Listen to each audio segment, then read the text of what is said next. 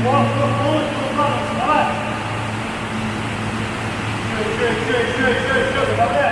was good, relaxing, and weather was really good the whole summer, so it was a perfect vacation. Maybe some details for us?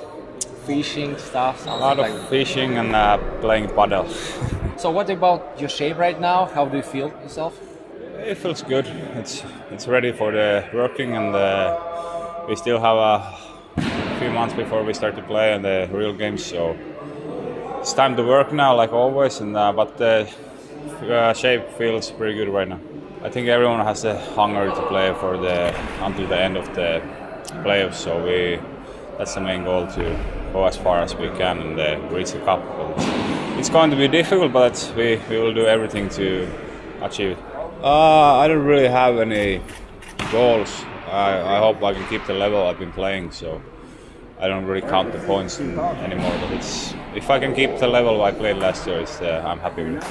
It was perfect summer, I would say that. It's a good time to start to skate and play with the boys again.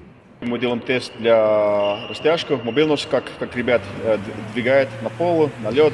И после вот этого мы делаем тест для силы, для ног и все тела, и тоже выносливость на велике. Вы довольны теми кондициями и в том, в каком состоянии пришли игроки после отпуска? Ну, после отпуска сейчас хороший уровень, ну, конечно, должен работать после теста, поэтому мы хотим, будет хороший для сезона. Конечно, должен работать еще.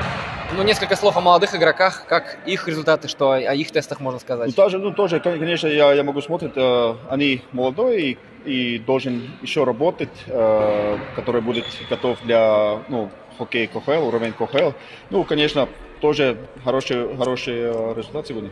Кто-то своими результатами из хоккеистов сегодня удивил? Все более-менее хороший результат. Например, Ларсен, Кадейкин, Виктор Тихонов приедут в хорошей форме, и думаю, что когда мы работаем, будет еще новый уровень, хороший уровень.